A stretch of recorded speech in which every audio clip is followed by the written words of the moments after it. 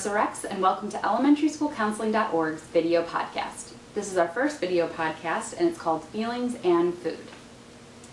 I like to use this activity individually and in small groups, but it can be done in a classroom setting. I choose individual and small groups most often because it's easier to manage when you're dealing with something like food.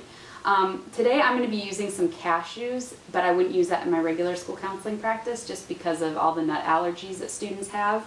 And I try to keep my office a place where anybody can go, and a lot of times that'll stick in the room or get on the surfaces. And even if you clean it, it makes me feel better if I don't have them in my room. But I'm using cashews today because it's spring break, kind of lazy, don't feel like going to the store, so I'm going to use whatever I have in my house.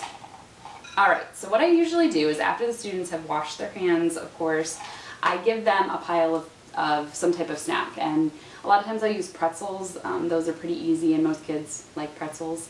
And once they get their little pile of snack, I begin to talk about the different kinds of feelings that we have.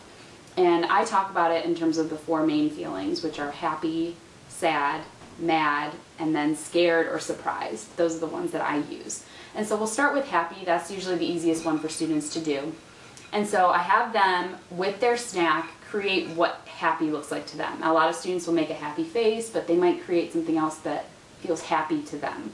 And so after all the students make their pictures, we talk about it. So we'll look at each other's, snack picture and, point out the similarities and the differences if we're doing it in a group. And if it's one-on-one, maybe I'm doing my own with them, and we talk about it like that. Most times I will take a picture so that way I can print it off and they can use it in their classroom. I use this especially with students who have a hard time expressing themselves, and so maybe rather than using words, they can show their picture, especially if they're angry or something that they don't know how to vocalize, and so they can just show the picture of how they're feeling. That can work that way too. So I'll show you what my happy face looks like. I know, pretty great, huh? Very artistic, I think. I should become a professional artist, not a professional school counselor, right? And then we'll, go on to the sad.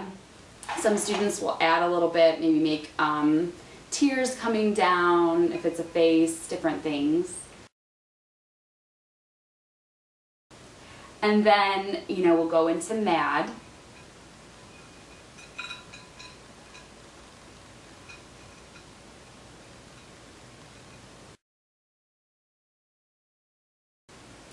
And then finally having some type of scared or surprised face. It's a little harder to do.